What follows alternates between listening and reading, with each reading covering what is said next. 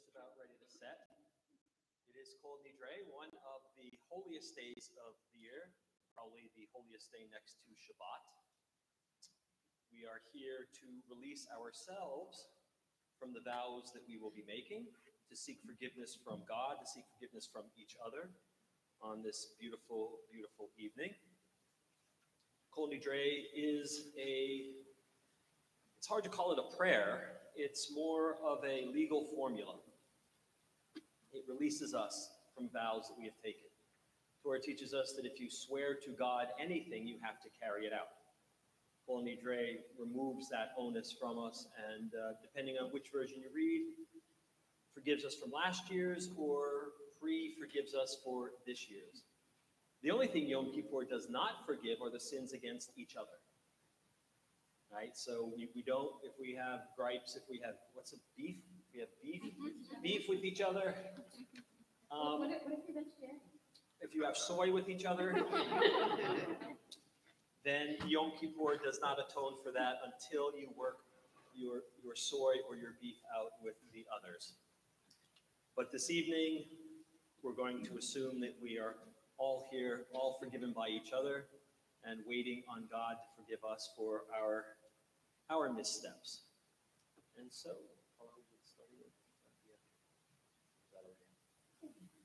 all right, we're going to have the candle lighting then. So those for candle lighting, please come forward.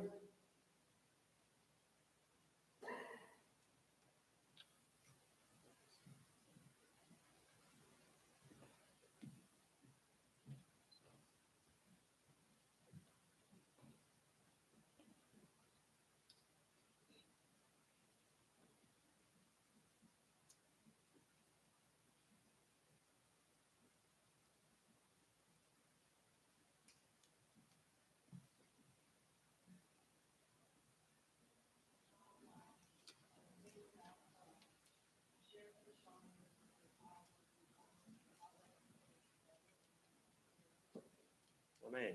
Amen. Shahiana.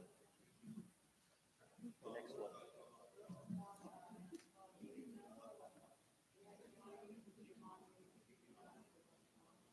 Amen. As we get ready for Kol Nidre, let's read responsibly on page 14. Page 14, we'll read responsibly. Yom Kippur, the Jewish people's festival of the soul, and Kol Nidre, its sacred portal, a night of deep emotions, a night, as the psalmist wrote, to rejoice with trembling.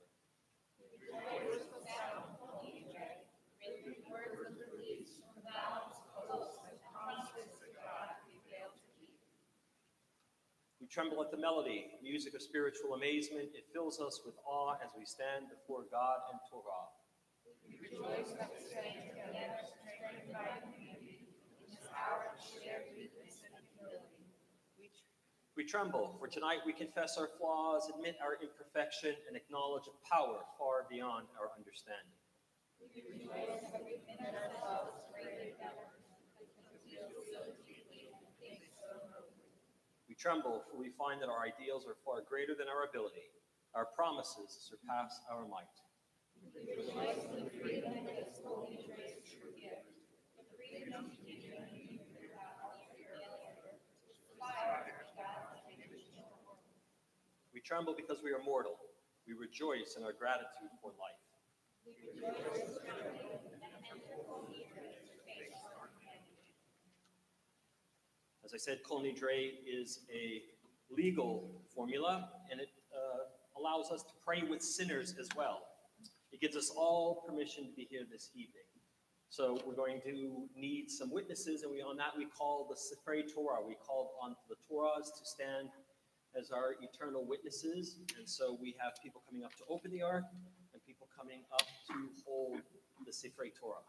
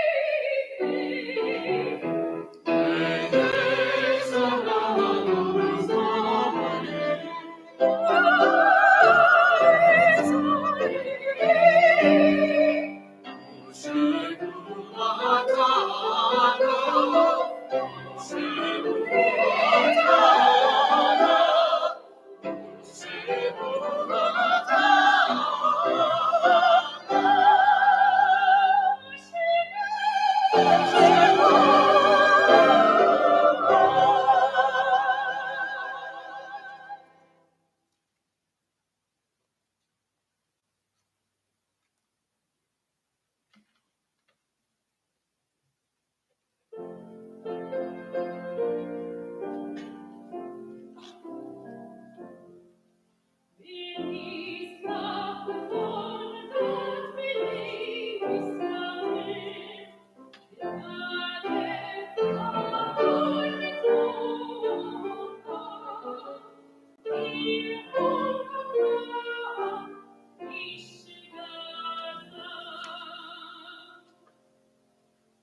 shall be forgiven, the entire community of Israel, and the stranger who lives in their midst, for all have gone astray in error.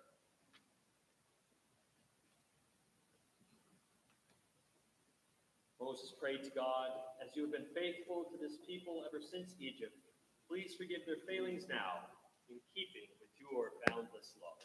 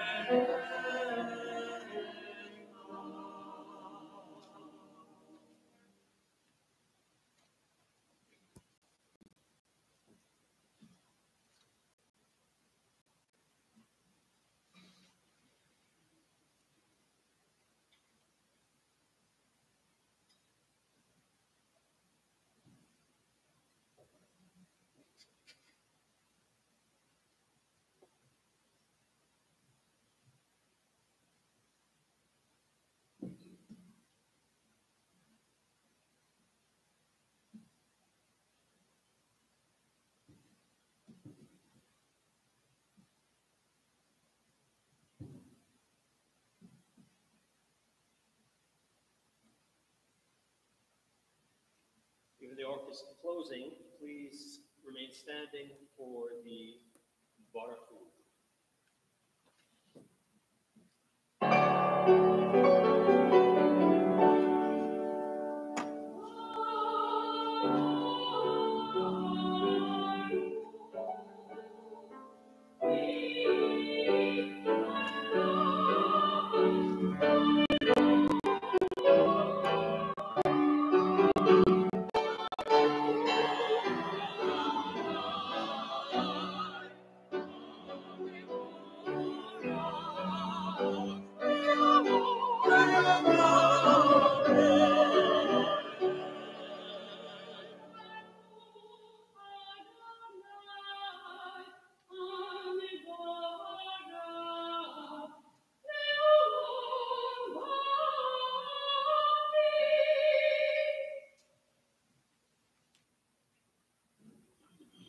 You may be seated.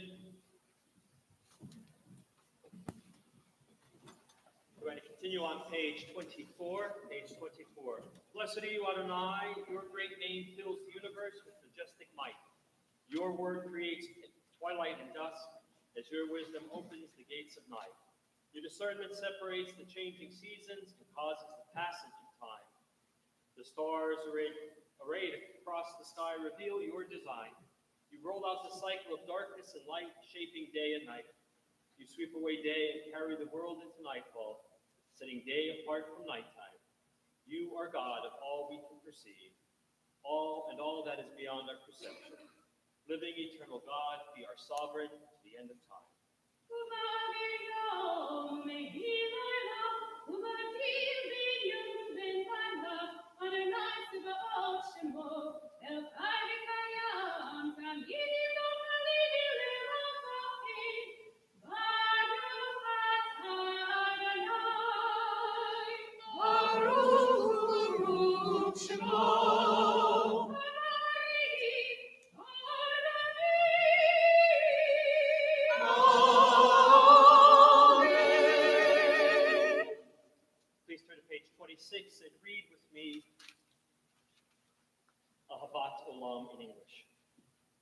love beyond all space and time, your love that holds your people Israel. We receive it in your teaching, your gift of Torah, sacred obligations, discipline, and law. So let us speak these teachings when we lay down and rise up, and find joy forever in your Torah and mitzvot. They are the very essence of our life, ours to ponder and study all our days. May we never lose of being worthy of your love.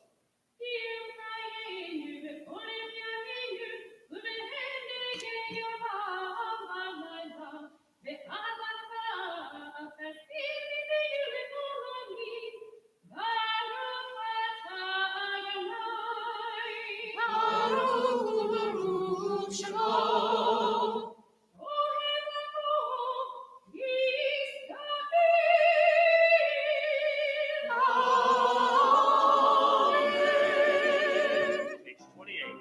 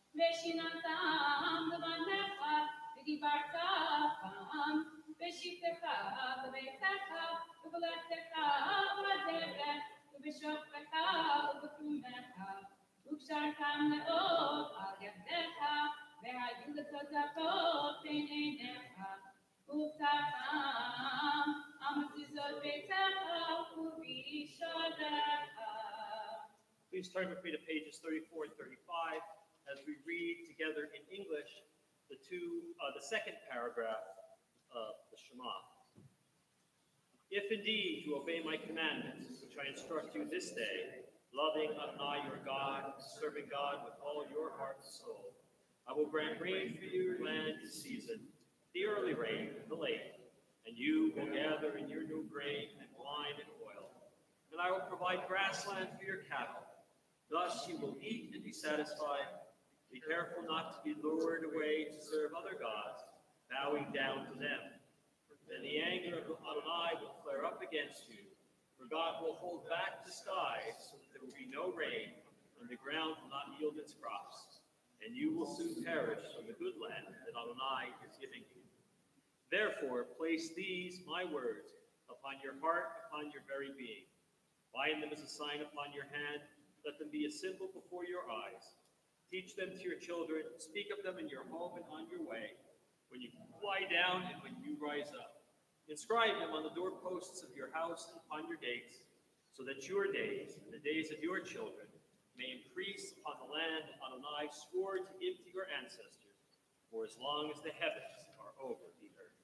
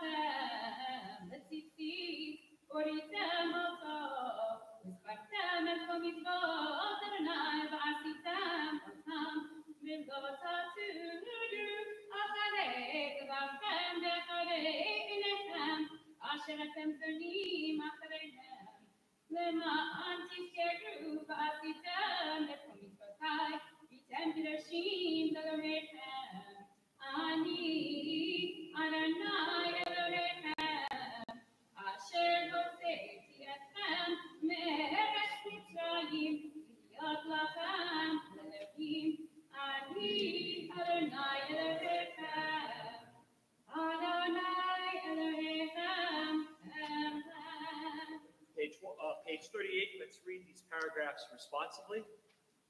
Truth and faith.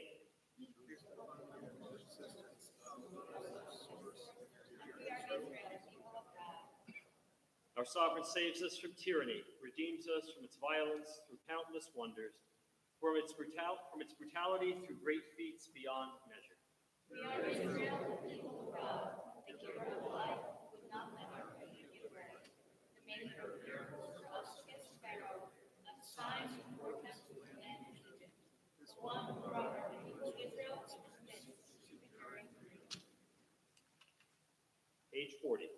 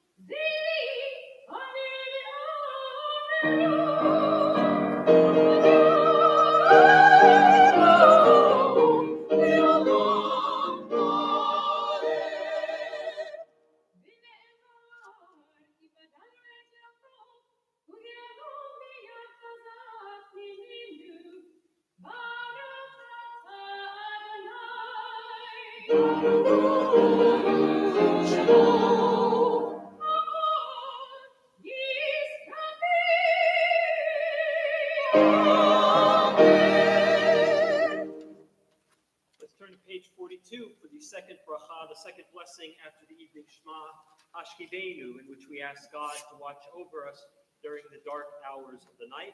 And let's read this together in English. Bless our sleep with peace, Adonai, and awaken us to life when we rise. With power sublime, spread over us your shelter of shalom, and through your wisdom restore us, make us whole. Let your name proclaim your presence in our lives, be our shield. Make us stronger than the enemies we face, illness and war, famine and sorrow, and stronger than the enemies in our hearts.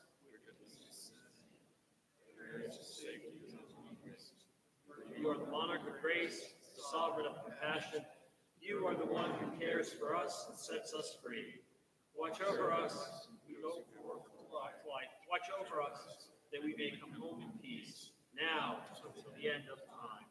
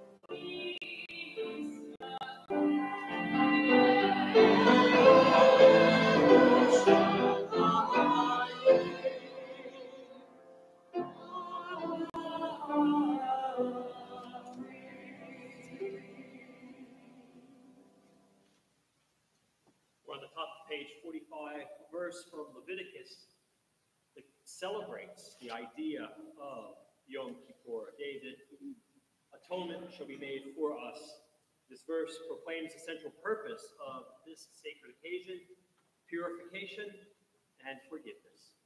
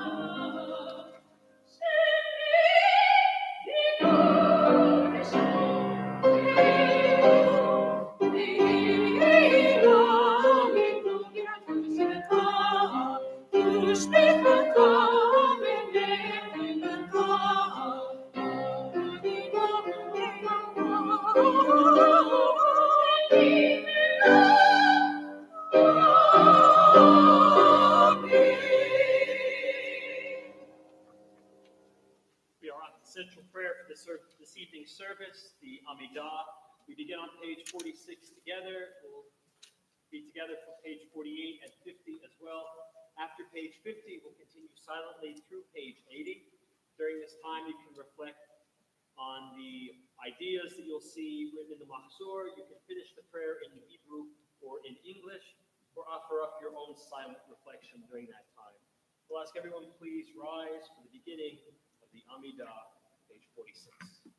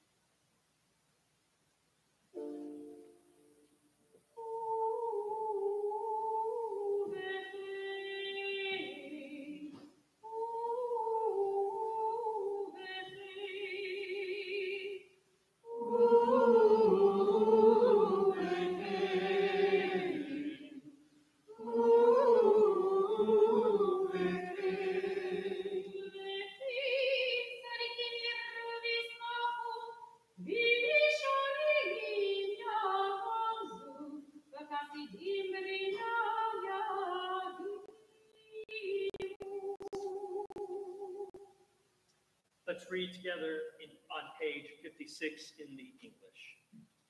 And so, in your holiness, give the righteous the gifts of a vision bright with joy, a world where evil has no voice, and the rule of malevolence fades like wisps of smoke. For the people everywhere will celebrate the sudden sight of arrogance gone from the earth.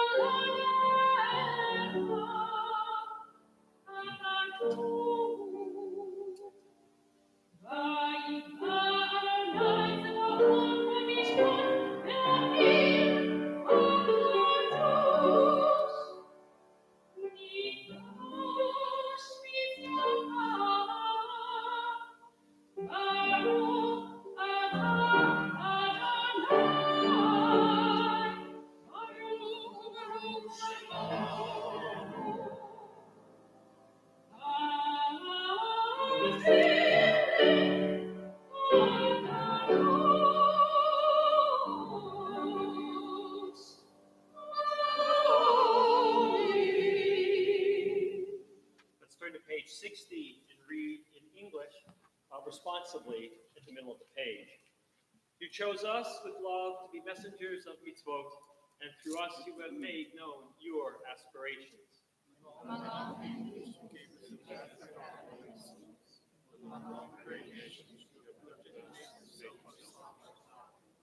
so we seek you to serve you, celebrate our years to your presence. Your great and sacred name has become our calling.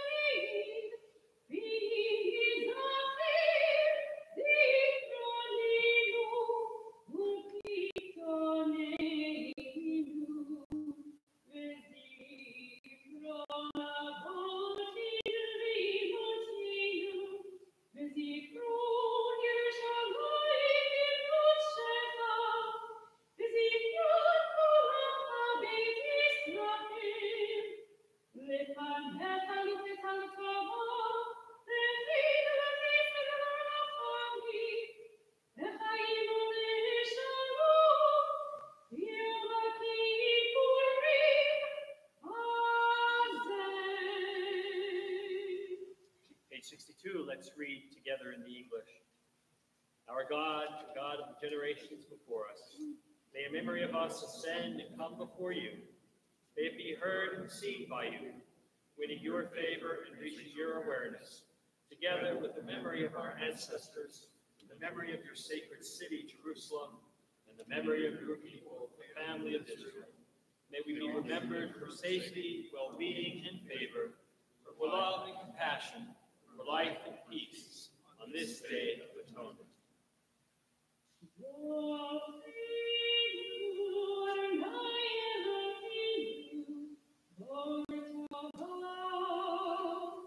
Eternal our God, remember us.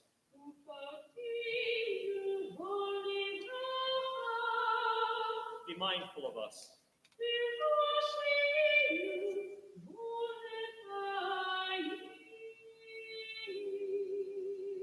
And redeem us for a life of goodness and blessing. Top of page 66.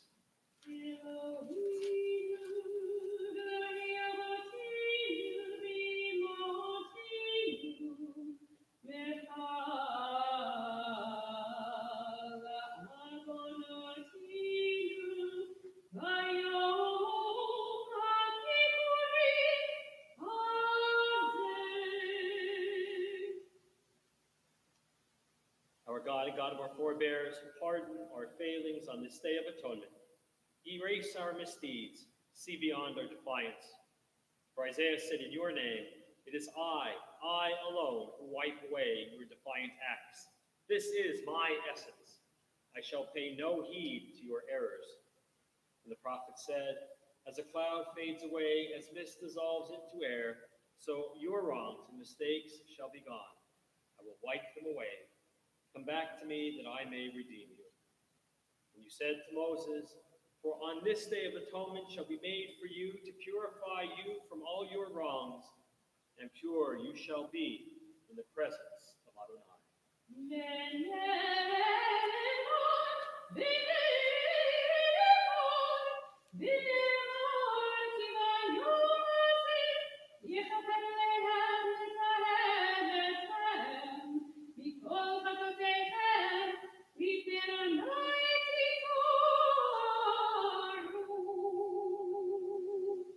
Page 68. God, who is ours and God of our fathers and mothers, lead us to holiness through your mitzvot, and may each of us find a portion of Torah that is ours. You bestow such goodness. Teach us to be satisfied and to know the joy of your salvation. You are blessed, Adonai, sovereign, who forgives our failings and pardons the failings of your people, the house of Israel. You banish our guilt from year to year. You reign in majesty over all the earth. You sanctify the people Israel in the day of atonement.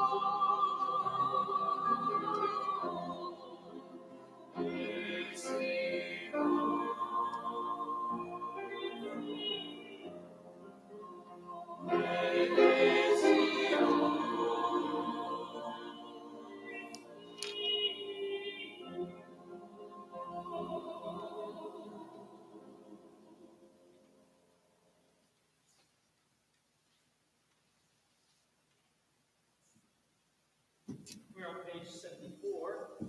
Let's read responsibly in the middle of the page. God, who is ours, God of all generations, to you we are grateful forever.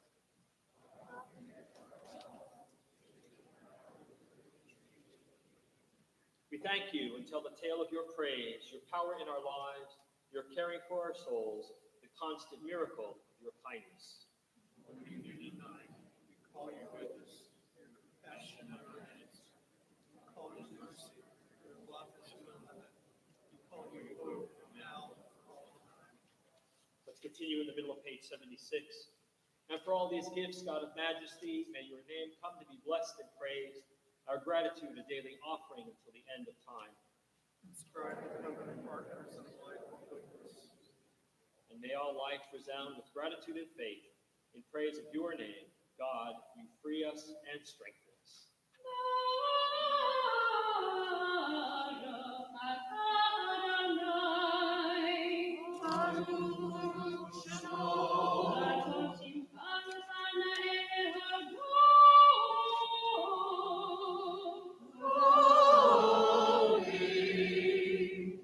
Turn to page 78, and we close out our Amidah as we close out every other Amidah with a prayer for peace. And let's read responsibly in English. Peace, profound and lasting, all-embracing. Peace, let this be your gift to Israel, your people. In your goodness, author of peace, bless us and all people, every season, every hour, with the peace that is yours to give. Let us, the whole family of Israel, from your generous tribe and your life, may be a life of goodness, blessing, prosperity. May be a life of peace.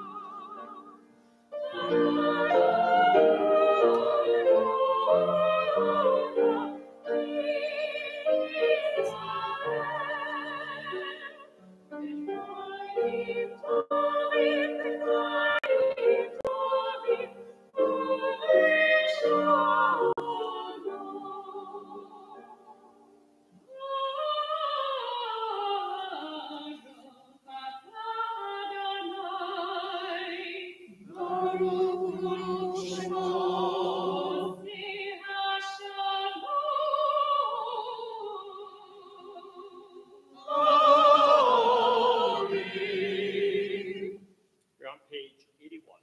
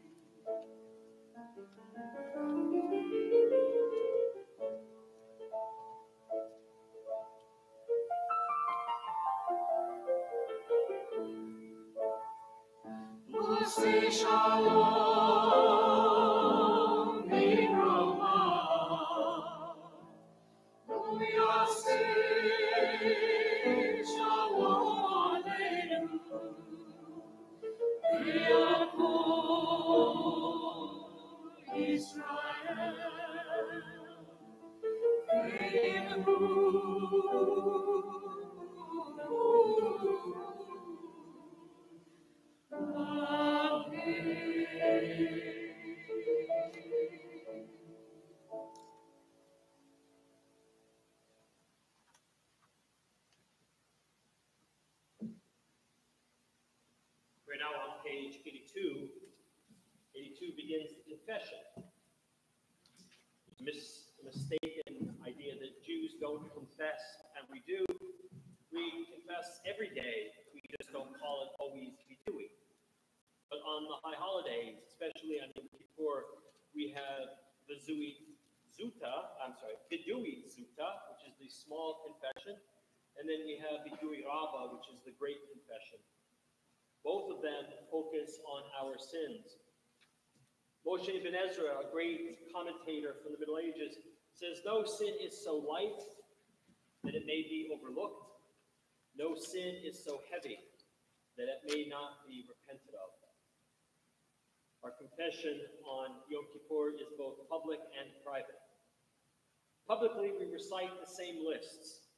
No one is free from sin, must have done something wrong. We confess in private our sins to God as well, because no intermediary stands between us and God when we seek absolution and forgiveness. As we enter into the Vidui cycle, the cycle of confession, I'll ask that we all please rise. Our God and God of all generations, may our prayers reach your presence, and when we turn to you, do not be indifferent. Adonai, we are arrogant and stubborn, claiming to be blameless and free of sin.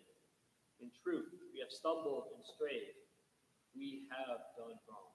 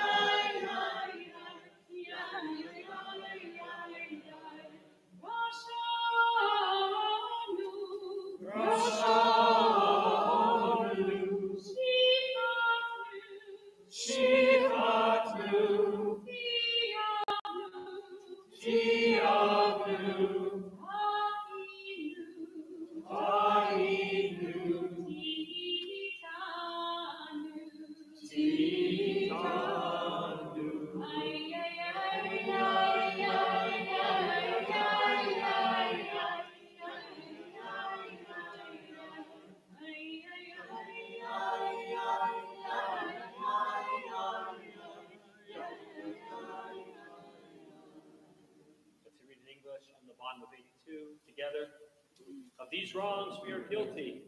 We betray, we steal, we scorn, we act perversely. We are cruel, we scheme, we are violent, we slander. We devise evil, we lie, we ridicule, we disobey. We abuse, we defy, we corrupt, we commit crimes. We are hostile, we are stubborn, we are immoral, we kill, we spoil, we go astray, we lead others astray.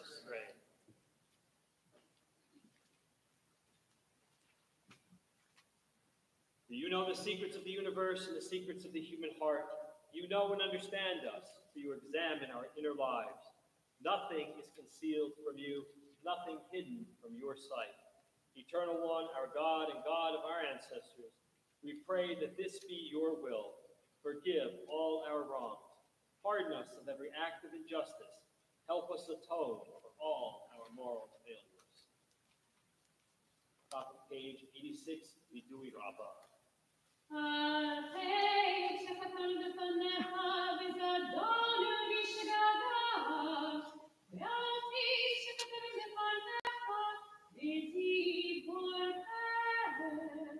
Please read with me in the second paragraph. The ways we have wronged you by hardening our hearts and harm we have caused in your world through careless speech. The ways we have wronged you through lies and deceit and harm we have caused in your world through gossip and rumor. The ways we have wronged you by judging others unfairly and harm we have caused in your world through disrespect to parents and teachers. The ways we have wronged you through insincere apologies and harm we have caused your world by mistreating a friend or neighbor.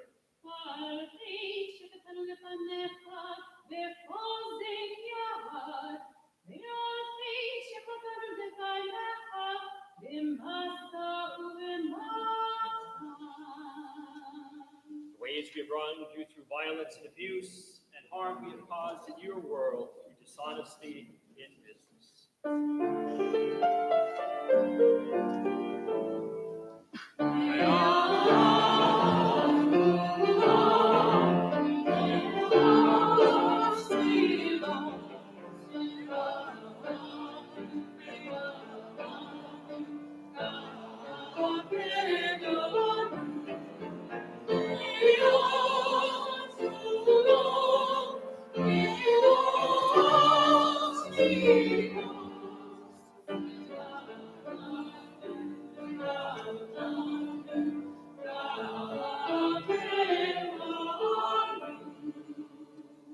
Page 88.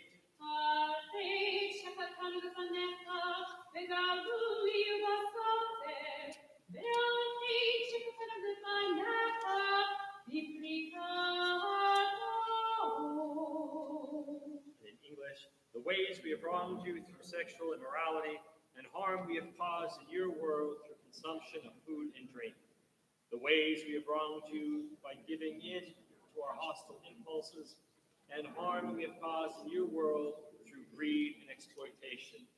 The way we have wronged you through cynicism and scorn and harm we have caused in your world through arrogant behavior. The ways we have wronged you by hating without cause and harm we have caused in your world through offensive speech.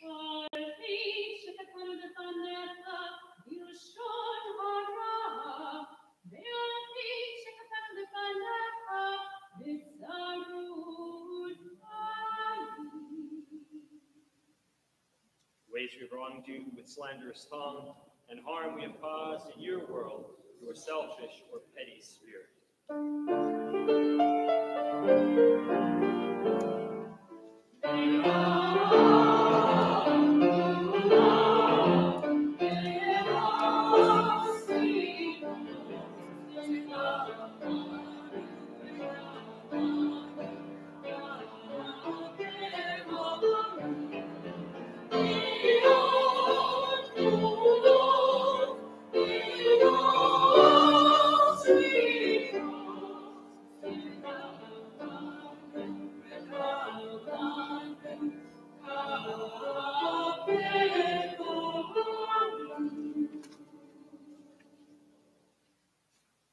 Page 96, Slichot, Songs of Forgiveness.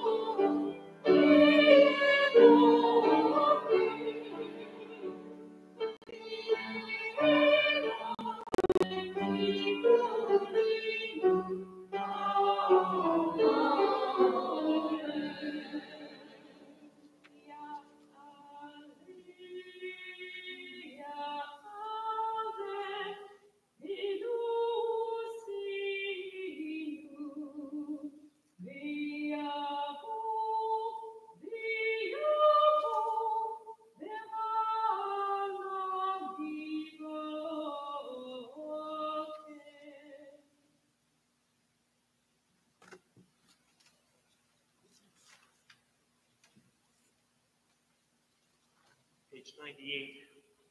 Take us back, Adonai, let us come back to you. Renew our days as in the past. Hear our words, Adonai, understand our unspoken thoughts. May the speech of our mouth and our heart's quiet prayer be acceptable to you, Adonai, our rock and our redeemer.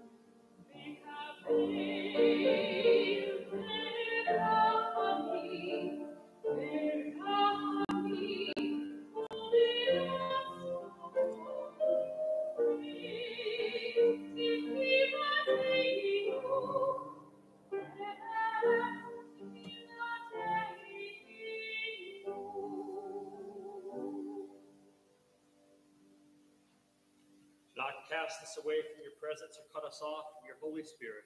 Do not cast us away when we are old, as our strength diminishes. Do not forsake us. Do not forsake us, Adonai.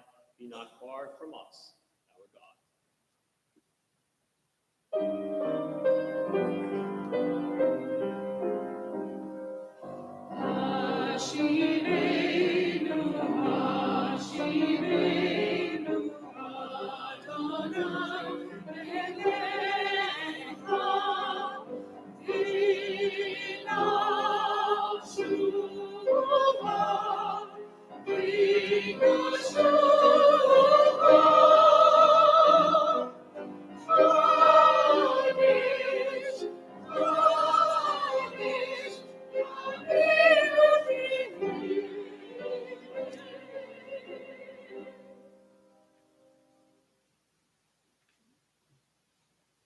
Page 100 in the middle, the 13 attributes of God, Adonai, Adonai.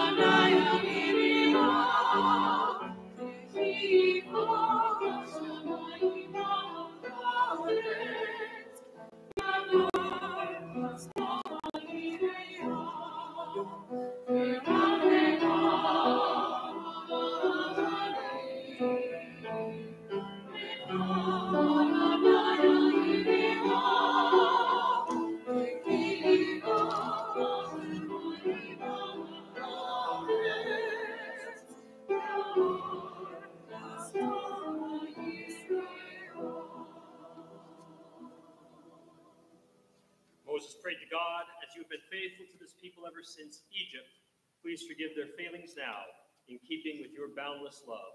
And God responded, I forgive, as you have asked.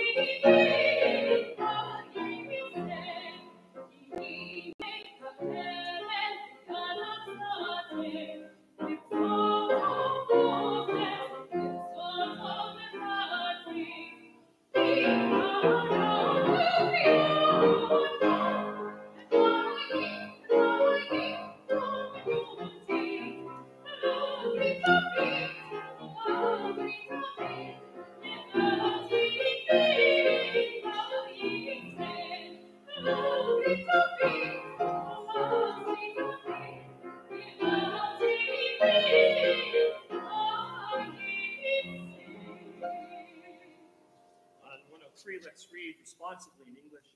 Consider the clay in the potter's hand, stretched and rolled as the artist desires. So are we in your hand, our loving protector. Consider the stone in the mason's hand, broken or kept whole as the stone cutter sees fit. So are we in your hand, creator of life and death. Consider the iron in the welder's hand, held to the flame or removed at will. So are we in your hand, provider for the poor and afflicted. Consider the helm in the seafarer's hand, steering or drifting as the sailor wields it. And so are we in your hand, our God of goodness and forgiveness. Consider the glass in the glazier's hand, rounded and melted as the artist desires. So are we in your hand, the one who pardons our errors and our wrongdoing. Page 105, please rise. Eternal God, you revealed to Moses your 13 attributes of mercy. They exist in the world through our awareness. They transform the world through our actions. We speak them now as prayer and aspiration.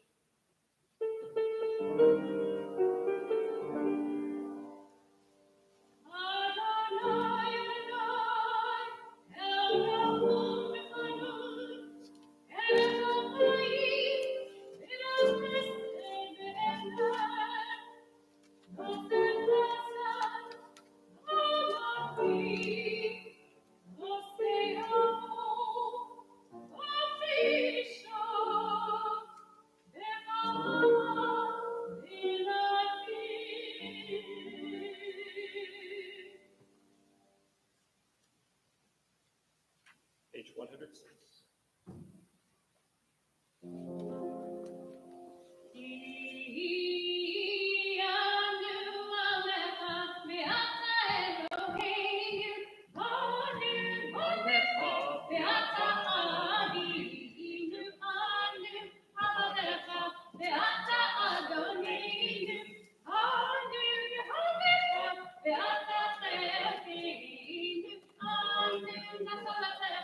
Beata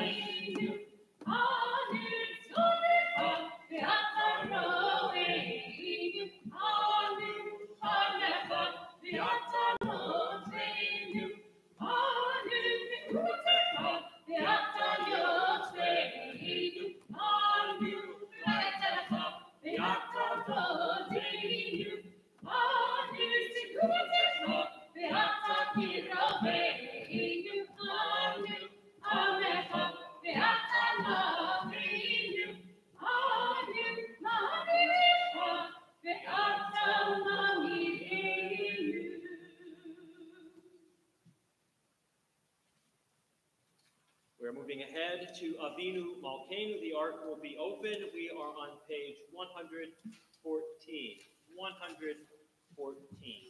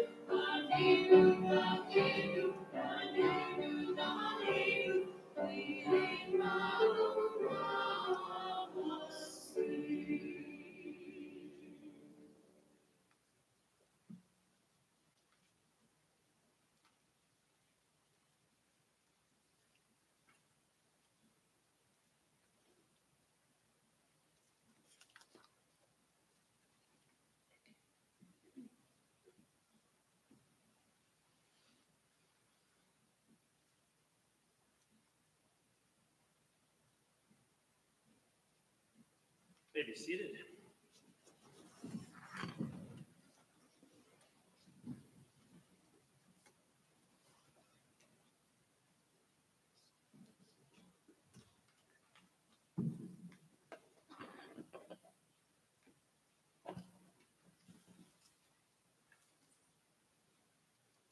There's one truth about me. One thing that can be written on my tombstone is that I love to read. And that I'm not perfect. Okay, so there are two things about me and two things that can be written on my tombstone. I love to read and I make mistakes. But you know what? You all share at least one of these traits with me. Our one truth is that no one here is perfect. We may try, but we won't ever be. Nevertheless, we all try. We try not to make mistakes. We try to be perfect so that everyone will like us and accept us. But whence comes this idea that we must be perfect to be worthy of love and acceptance?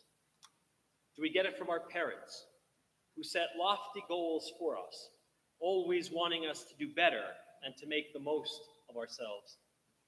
Do we get it from our teachers and coaches, telling us over and over that we did wrong, instead of praising us for what we got right? Did we get it from rabbis and religious school teachers who pounded into us the seriousness of our moral and ritual failings? Do we perhaps get it from outside influences, media, and entertainment? From whence do we get this idea that to be worthy of love, we must be perfect? To be honest with you, attaining perfection is a terrible burden. It wears us out. It makes us feel guilty. It defeats us. Somewhere along the line, things change. No longer is it enough to be good at what you do. You must be the best. It's not enough to be respected because you are competent. You need to be number one. Whatever contribution you make, it must be outstanding. We all know someone, perhaps it's each of us, who burns out, self-destructs, or runs themselves into the ground in the quest to become the greatest. But perfection is not what makes us lovable. In our effort to be perfect, we become stubborn and defensive. We start insisting the problem is someone else. We deflect every criticism, rationalize every shortcoming. We all know people who insist that they are perfect. But do we like them? Do we really have to be perfect to be loved? If people knew us as we truly are, would they not love us? One of the most liberating discoveries we can make in life is to find out that we are less than perfect and that we are still loved. Now, don't get me wrong. I'm not saying that our shortcomings and mistakes and sins don't matter. They matter a lot. But they shouldn't be enough to shatter our relationship with God or with those around us. After all, today is Yom Kippur, and we are atoning for things we have done and things we have left undone. I'm telling you that we can say, I may be wrong, and people will still like us. I'm telling you that we can say, I'll try to help, but I can't solve your problems, and they will still love us. We can say to colleagues, I made a mistake and I need your help, and guess what? They won't reject you. You can say to others, I don't know, and not lose face. In fact, you may find that it even opens some new doors of communication. We make a terrible mistake when we think that love means that people admire our perfection. It's just not the case. In fact, loving someone means that we look at them and accept them as they are and for who they are. We like to say that love is blind. I don't think that's the case at all. Love means that you look at the person with all their flaws and yours and love them anyway. If you love, you understand imperfections. Of all the lessons found in the Torah, and the rest of the Bible for that matter, this is probably the most comforting. We find many, many characters with imperfections. Some have huge flaws, and God still loves them. We have Abraham, who sends one son to die in the wilderness and then takes the other to offer as a sacrifice to God. There's Yitzchak, who helps to set up a very dangerous rivalry between his sons. There's Yaakov, who loves one son so much that it sends the other 11 into a jealous rage. And then we have King David. What can we say about the king who commits adultery and then sends that husband to his death? Yet despite these flaws, all of these characters still have a relationship with God, and they help to carry the tradition. But our list doesn't stop there. Most of the cast of characters in our Tanakh, the entire Bible, fail. Moshe repeatedly fails. The major prophets, Isaiah, Jeremiah, and Elijah, they fail in their lives as well. In fact, now this is going to be a little bit of heresy, so we're all friends, and I'll trust you to keep it here. Even God fails. God creates the world, puts it in our hands. We mess it up. God destroys it and starts over with Noah. Noah gets drunk, and his descendants fill the world again with violence. God starts over again with Abraham and us, and is waiting to see how we fare. Because of their flaws, we can understand these characters. Intellectually, we understand them as being imperfect. But can we honor them? Can we love them? Can we forgive them? The Torah gives us the answer. At the end of the story of Abraham, the Torah tells us that, or shows us one of the most touching and beautiful scenes in the entire Bible. We read, and Abraham breathed his last, dying at a ripe old age, old and contented, and he was gathered to his kin. His sons, Isaac and Ishmael, buried him in the cave at Machpelah. Both sons returned to bury their father. Both sons, traumatized beyond belief in their youth, nevertheless come to bury their father with love and respect. I've often wondered why they returned. What made them come home again? I'd like to think it was because they forgave their father. They saw his flaws, recognized his mistakes, and found it in their hearts to forgive him. Abraham, the father of our people, made mistakes. And we make mistakes. How many people do we know who are constantly driven to fulfill some parental expectation? An expectation voiced years and years ago. And how many feel like failures, no matter what they did accomplish, because those expectations of their parents were never realistic. No matter how hard they work, no matter what successes they have, it was never enough.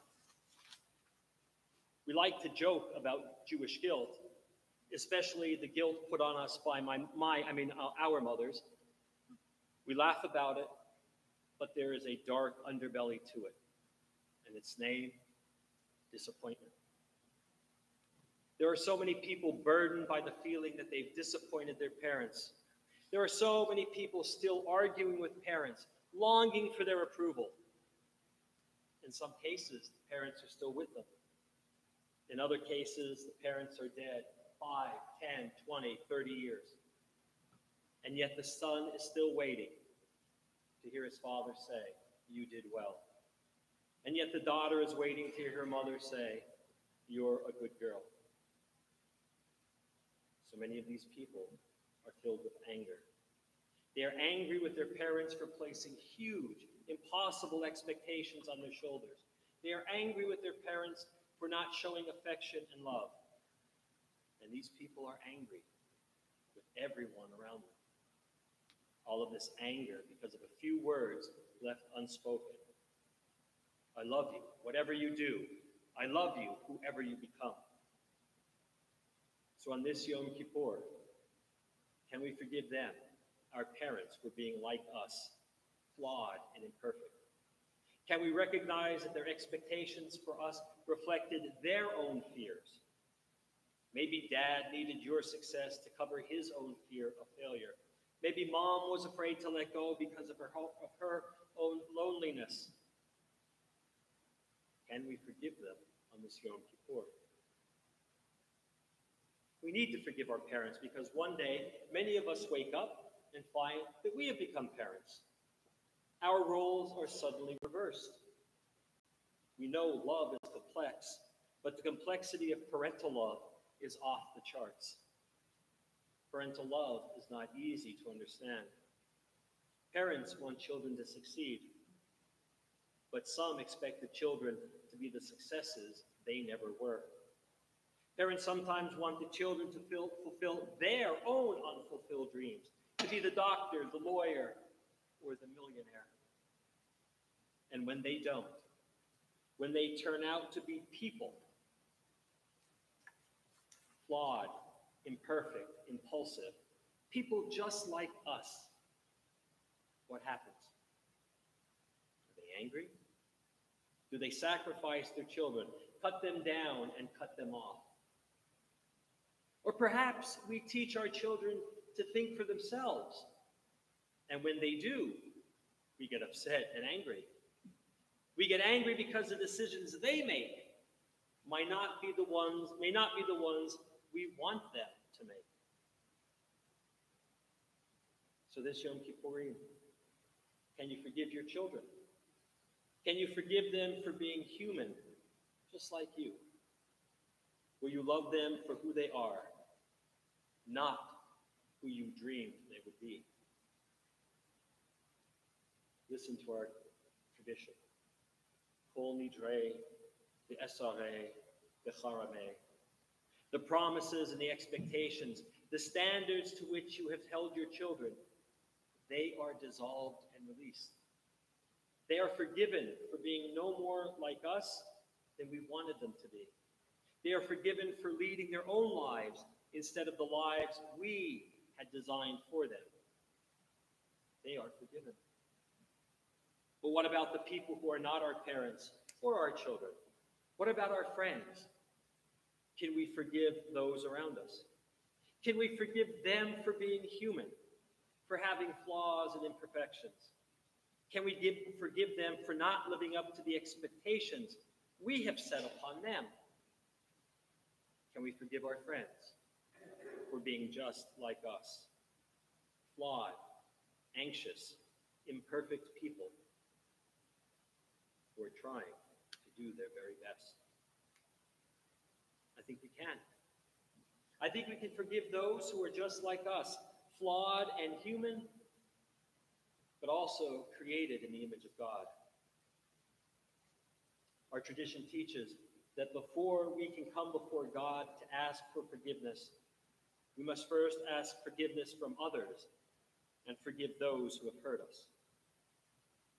But sometimes, most of the time, we forget to seek forgiveness from the most important person. We often neglect to forgive ourselves. So I ask, can we forgive ourselves? Can we forgive ourselves for not being honest about who we really are? Can we forgive ourselves for carrying unrealistic expectations and burdens? Can we forgive ourselves for being human? I think we can.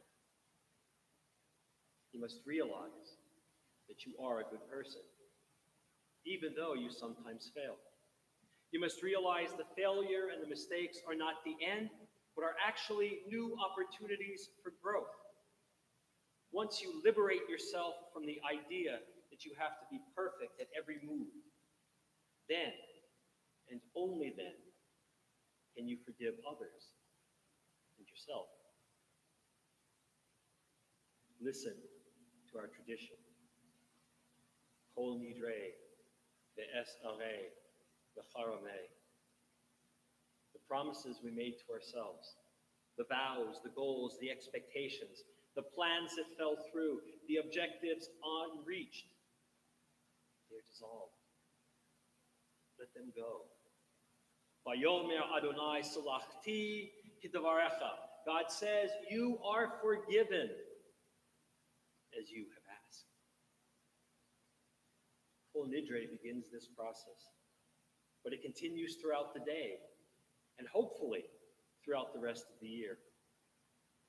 We need to work to convince ourselves that we do not have to be perfect to be loved. We recite Ashamnu 10 times during Yom Kippur.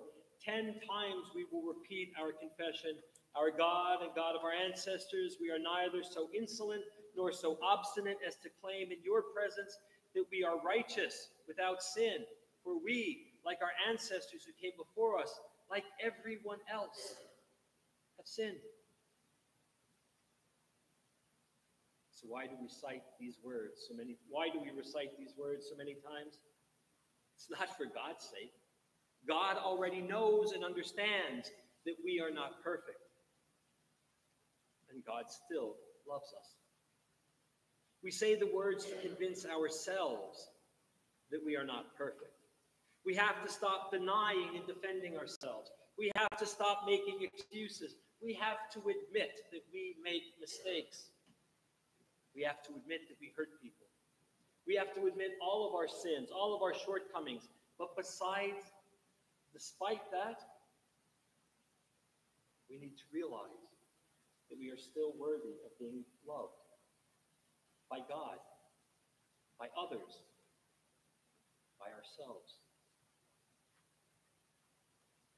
And sometime during this long day, usually when we least expect it, something happens. Instead of feeling embarrassed or put down, we feel relieved.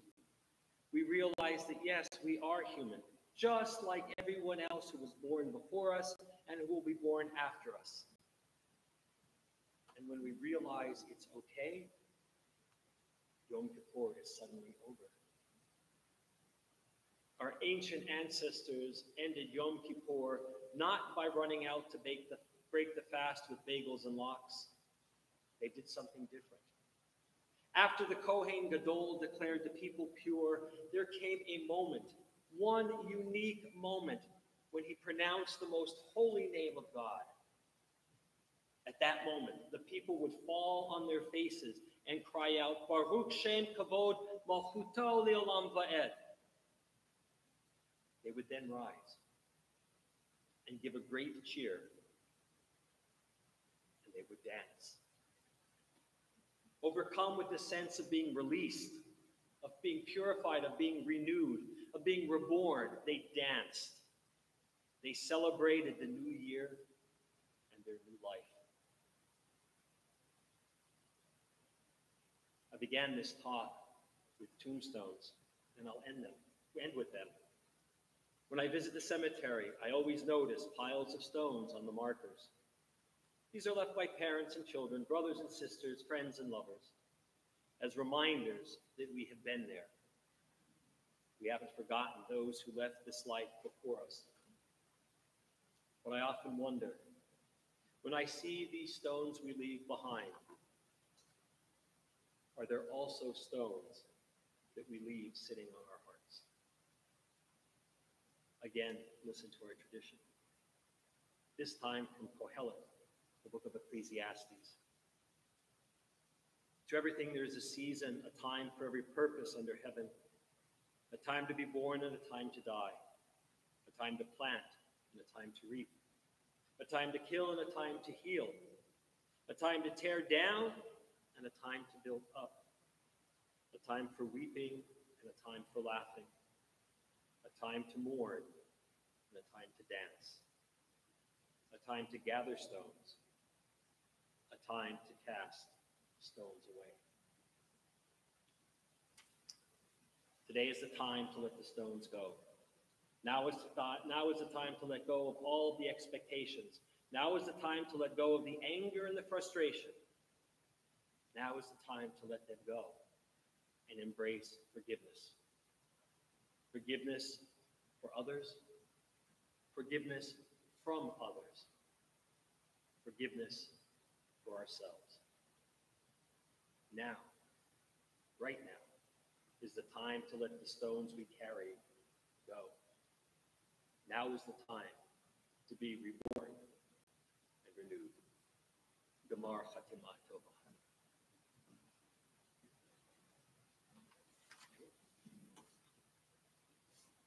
We're going to begin closing out our service.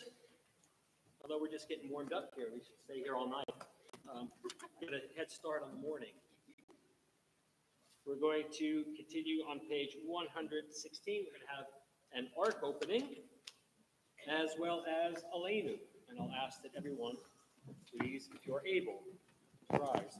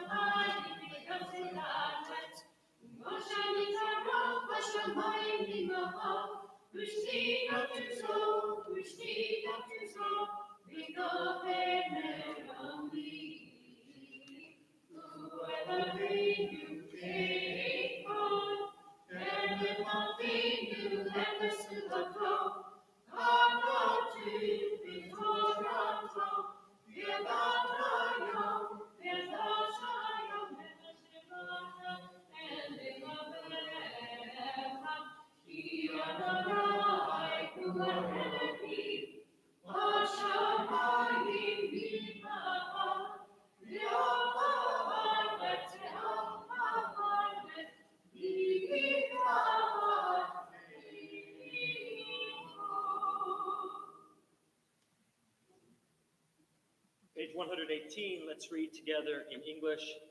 And so, Adonai, our God, we look to you, hoping soon to behold the splendor of your power revealed, a world free of idolatry and false gods, a world growing more perfect through divine governance, a world in which all human beings make known your name, while those who do evil turn toward you.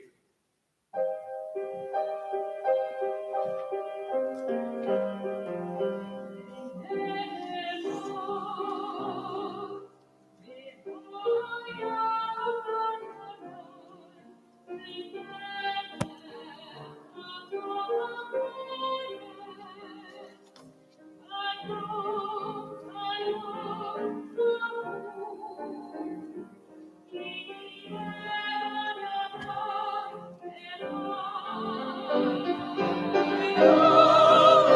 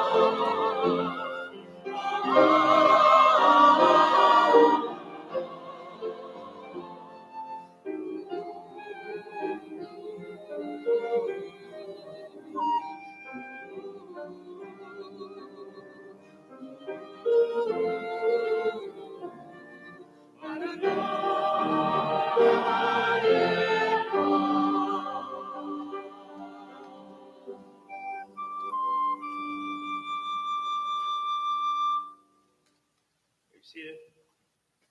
Our thoughts turn to loved ones whom death has taken from us in recent days and those who died at this season in years past. Our hearts open as well to the wider circle of loss in our community and wherever grief touches the human family. Zichronam livracha, may their memories be a blessing in this new year and always. Mourner's Kaddish is found on page 122. Yitkadal, Yitkadash, Shemech Rabbah, Be'almad, Yibrach, Yerutech, Be'amlik, Machutech, B'chayechon, Be'omechon, B'chayech, B'chol Beis Yisrael, Ba'agala, B'zman Kari, B'yimru, Amen. Yehei Shmech Rabbah, Me'orach, Ne'alam, Lomeh Almaya, Yitbarach, B'yishtabach, B'yitba'ar, B'yitromam, B'yitnaseh, B'yitadar, B'yitaleh, B'yitalah, Shmei, Kusha, Rehu, Le'elah, Le'elah, Mikol, Birchata, B'shirata, Tush B'chata, B'nechamata, Damiram, B'elma, B'imru, Amen. Yehei Shlama, Rabbah, Min Shemaya, B'chaim Aleinu, B'el Kol Yisrael, B'imru, Amen. Oseh Shalom, Yivroma, Hu Ya'aseh Shalom, Aleinu B'el Kol Yisrael, B'el Kol Yoshvei Tevel, B'imru, Amen. Seated. Well, friends, unless you do want to hang out for the rest of the night, we are almost at page 126, where you'll find Adon Olam. A couple of quick announcements. Services begin tomorrow morning at 10 o'clock. That's 10 a.m. And they will go until we're done. And then we'll come back in the afternoon for a little bit of afternoon study on Yom Kippur, traditional to study a text on Yom Kippur. And I have one of my favorite Hasidic texts for tomorrow, and that's at 2:30. And then around 3:45-ish, and I say ish because it will be ish, we'll have the afternoon service. And then 5:45-ish with Yizkor, led by Rabbi Butcher. And when I say ish, I'm not saying like 5:45 and it's going to be like 8. It might be 5:45, it might be 5:50, it'll be 5:35. I don't know when the good rabbi comes and he's ready to go. But the Yeki in me, the German Jew in me, wants to say all of these times are written in stone and do not be late. But I can't do that because the gates have yet to close. So 10 o'clock tomorrow morning for Shacharit, 2:30 for study, 3:45 for the Mincha afternoon service, 5:45 for Yizkor, and which will be immediately followed by Ne'ilah. And so that is our day tomorrow. Look forward to seeing you all. Hope that you have a Gemar Chatimat Tova, that you are all written in the Book of Life, that you have a meaningful fast, those of you who are fasting, and we'll see you here tomorrow. We'll close out, page 126, Adon Olam, and I just want to say Yashar Kochek to Cantor Beth, Yashar Kochem to Johan and our choir for leading us in song and prayer this evening. So, well done.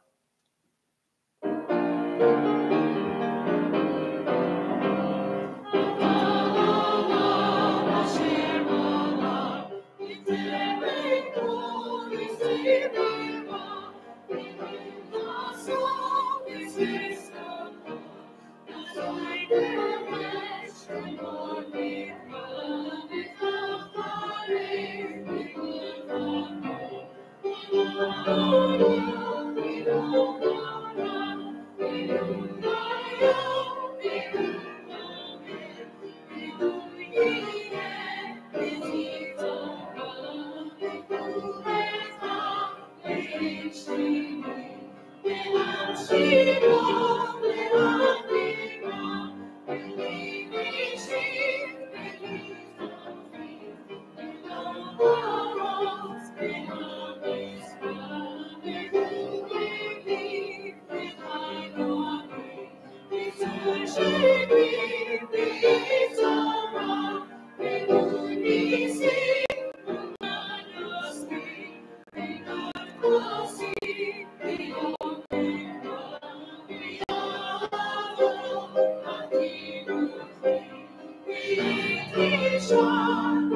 Okay.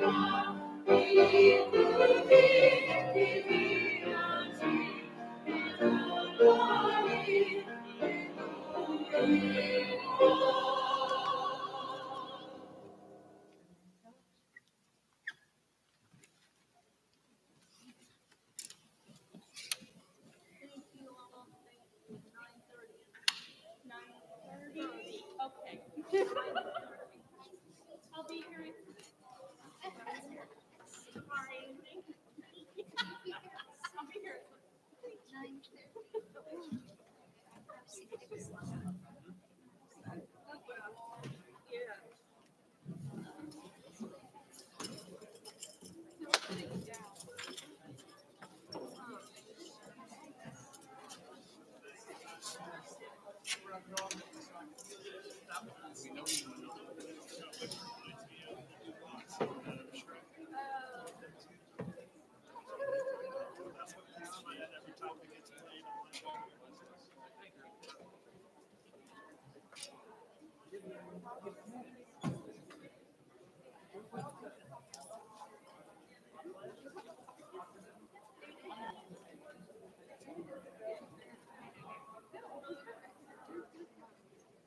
Thank you. Thank you.